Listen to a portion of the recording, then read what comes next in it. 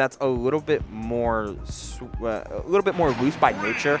Like with Lucina, you know you're gonna get. Marth, you're intentionally looking for some more varied types of setups off of these sour spots into the tippers, as well as grab follow-ups if they are available, and that's exactly what Mono went for. And I like that set of the tone opening the set. I think if you have a sortie, or if you have any characters, grabbing is absolutely important, and C is doing their damnedest to not get grabbed after such an opening from Mono, and at that stop even. What an opening. Ooh, just great platform movement using those teleport cancels. Mono going for one of those shield breakers again like we saw earlier. All right, but the Nair train just keeps on coming, and Mono just hasn't really found his footing quite yet. All right, getting Palutena at ledge here, but just the momentum just keeps coming for C right now. Yeah, it's what happens when you have a character that can be so blisteringly fast. This airspeed weaving back and forth, watching Mono commit to some more stagnant ledge traps, and C just was never there. Oh, the dash in on that grab in order to push Mono off, looking for the neutral air, but not getting the interaction with the Dolphin Slash they would like. Right, great spacing by Mono, just hugging that inner side of the stage right there. Oh, just barely mistimed the last hit of the Dancing Blade. You know, that's something that Marth players like to do a lot, is they just delay those last couple hits of the Dancing Blade to try and get those tipper sweet spots. But, I mean, Mono really needs to be looking for a kill right now. Yeah. Getting C to those red percents, but he's on those red percents himself. There we go. Great call out on the jump from ledge. Yeah, these nairs that Mono's been throwing out, and some of these buttons that they're trying to use, they're drifting a little bit too far in with some of these as they continue to hold left straight into the blast zone. Okay, some of these buttons that you're usually expecting players with disjoints like Marth to utilize as bait in order to find grabs and to find follow-ups. Mono's just drifting a little bit too far in, not respecting the amount of space that Palutena can command, and C has been taking that and so much more. Right, right. Maybe committing just a little bit too much, putting a little bit too much faith into those initial hitboxes instead of using them for those setups like you were talking about. Catching the drift, the attempted drift back to ledge, but Mono isn't out of it just yet as that grab comes out from C in a just such a dominant performance thus far. Missing the explosive flame part 2, but looking to... That was such a good shield poke by C. This dude, this lad, this absolute unit. Let's watch that. Let's check that out. Let's check that out even on half speed. Why don't we? Watching C back and forth. You want the back air. You're expecting the back air. Mono looked for the parry, and then because that flash shield is, I'm gonna rewind it a little bit. So they're moving. They're moving here. The flash of that shield lets C realize, oh, Mono's looking for a parry. Time to go in with this multi-hit. Yeah, and it just barely like caught the top of Marth's haircut. Yeah. Got to see that. The shield poke or the drop shield would have been there for C. They committed to that idea, and in such a leading position, they had the risk. They had the slack. That's the word. Right. The slack to go for an option like that. All right, good tech by Mono right there. All right, trying to find his way back into center stage, but C just not letting him have any space at all right now. Oh, going a little bit too early on the jump call out, and Mono makes the most out of that opportunity, getting so much damage off these tippers and the grab. Still committing to that game plan is Mono, not trying to betray any of their own style, nor let C overwhelm them and force them into just a button mashy type of game plan, because Marth can't keep up with in styles like that. Right. On the off stage again, great weight on the jump and up B there. All right, now getting C off stage. C is able to use that teleport to get to ledge nice and easy. Now we've got a juggle situation, but C just fighting their way down with the neutral air. Yeah, using that neutral air more and more as a drag down tool later in these percents, which has been very potent for the part of C, just allowing for extensions when you don't usually find them as Palutena at these percents. They're a stray hit monster, and these back throws are a part of that. I would assume, looking for yet another grab, but not finding it. The percent's getting very dangerously high for both players at 120 at the ledge here. C is almost not looking to play too far out of the corner and pretend perhaps get a grab. No, not good DI. Quite. Explosive Flame to allow them back to stage, trying to put their back to the ledge, but instead just run up, find that grab. Another great early up B by Mono right there. Such a good pulse on C's edge guarding attempts. Swiping sour F tilt into a tipper down tilt. That was pretty nice setup coming out from Mono, who was looking for those proper spacing off of all these short hops. Avoiding the Explosive Flame, knows C's ways to get back to ledge, and is just letting C recover to ledge every single time, not looking to challenge that. Instead, looking for the follow-up afterwards, as C has had some trouble and some unwillingness to leave the corner, and that's made let Mono have garner up this lead that they have currently. Right, and just like you said, once again, the Explosive Flame into teleporting into ledge. All right.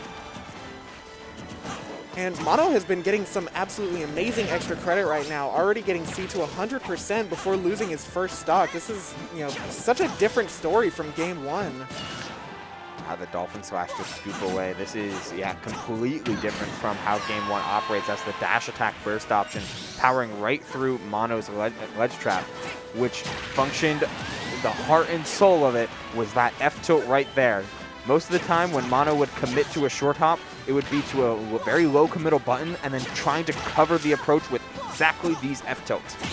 It's a tool that they have been hit confirming off of, or hit confirming into, as well as using just to stuff any and all approaches coming out from C, forcing the game into the snail's pace that we're watching, in which every single interaction is headed into Mono's favor. Just what a complete tale of change of scenery that we're seeing in this game too. Absolutely, but now C starting to find their legs a little bit. Starting to see some signs of life, back throwing Mono off stage. Just waiting to look for the ledge trap, but just not finding it. Looking for the platform tech chase as a very well-timed air dodge gets Mono out of that dangerous situation. Let's go, Black Sheep, with the subscription. Thank you so much. Hey, thanks. Mono looking to try and close out this stock, not wanting to suffer from too much Marth Red as we get into the final stages of this game. Yet again, hunting for some of these forward tilts as the Dolphin Slash does come out, not taking the stock. Tipper 1, but not Tipper 2. Oh, there we go. The F tilt catching C, trying to come in with the forward air. Forward tilt. As we see Noku watching their boy, watching C, looking to see if they're able to get out of this best of 3 set. But forward tilt from Mono was the MVP, just covering all of this space, whether it be on neutral air, whether it be on, whether it be off of the back air as we saw before. Marth coming down with a landing, and Mono knows that C is wanting to get aggressive. Every single time they tried to approach, and every single time they ate a F tilt, tipper or otherwise. They have, and looks like we are going to be seeing small battlefield as C's counterpick of choice for this game 3.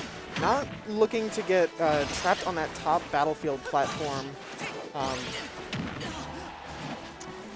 Yeah, we'll see how much the open space really ends up making a difference, because while it did wonders on Pokemon Stadium 2, on a stage like Small Battlefield where the distance is the same, you're just removing a tall platform, you are allowed to make plays like that and not have to worry about a potential air dodge into a safe vertical position. C was right there for the catch and closed out the stock and cementing the lead that they had gained early on. Right, just making sure that, you know, Mono doesn't have anywhere to go in those Palutena up air juggle situations. It's such a good active hitbox. Oh yeah, it is so good. Of all the things that they touch with Palutena, that up air has stayed true and has stayed as potent as needed, so much so that you're seeing Mono try to come down with fastballs to avoid the juggling position they were in, and C punished accordingly.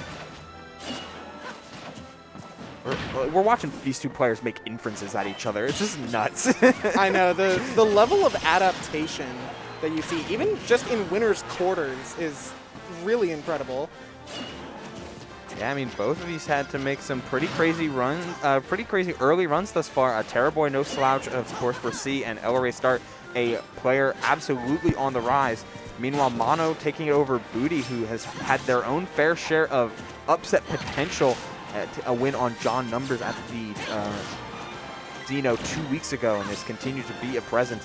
Both these players absolutely have earned their medal to be in this winners quarters set, and Mono has earned their survivability medal as well, sticking at 151 and forcing C to earn this stock as they try to get this first one off of C. Forward tilt 3 times in a row. An amazing button, but Sour Spot isn't going to take the stock anytime soon. Back throw looking for some more ledge trapping. That's, you know, Mono's been getting a lot out of the ledge trapping this set. And, you know, like you said, the forward tilt's coming in through. But C this time not going in with an aerial, going in with that dash attack with the invincibility to get himself through those forward tilts. But Dolphin Slash taking C's first stock finally. And it's all about cadence with these two and how willing are they to press buttons and try to break through. As of this game, Mono has really been, I like the idea of that air dodge up, but it didn't really amount to anything. And in fact, it's just led them into this Palutena Vortex for a solid 32%. And perhaps even climbing the corner, using this corner to great advantage is C. The parry as well on the rising aerial. All right, good back air. Oh, they that went was for a bold F smash. Understandable. They wanted to see that jump from ledge, and they could, if they weren't going to give it up, then they'll bait it out of them anyway. The early recovery. You mentioned those early recoveries in last game being so good for Mono, able to avoid some deeper edge guard attempts. And look right there. C came down from the ledge looking to pretend that they were going to do a neutral air, getting Mono to do that early up B, and C was just able to punish with the biggest hitbox he could think of. You know, I always think of fighting games, and I always think a lot of competitive environments as a game of circles. Palutena and neutral air notwithstanding.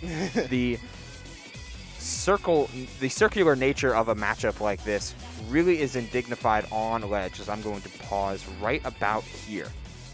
Mono is using this position, because they know that C is always going to be standing up right about here. So they're using this as a rising button into landing option, into covering with a dash back or usually a standing forward tilt. This loop that they're able to establish, as I will draw this circle a couple times over, this loop that they're able to establish, it can be very tough to get out of and to get around because it's built on a disjoint. It's built on a floaty disjoint, in fact. But C played smart. And while in this instance they lose the stock, they take the stock because they played smart and acknowledge that their character has more tools than to just accept what is coming to them. Sometimes they did. They let Mono press buttons, and sometimes they powered right through them. Right. And I mean, especially with a move like Palutena dash attack, having that invincibility hitbox on it certainly helped that that situation. Certainly a little bit of privilege for the goddess of light. And hey, top tiers are top tiers. Yeah, and that's just this happens. I feel like she's kind of fallen by the wayside a little bit. You don't hear about Palutena quite as much as you do other top tiers these days. But I mean, she's still up there. Oh yeah. It's like Palutena feels so solved sometimes, both as a metagame and as a counterplay. Like, playing against these Palutena players, you can know what to avoid. You know what to DI, how to DI to make Palutena really work for her stocks. But at the end of the day, she still has her speed. She still has that back air and that dash attack up air for potentially early stocks off juggling and some really strong ledge trapping. Like, as long as you're able to move effectively, Palutena does reward that. Speaking of movement, oh boy, we have got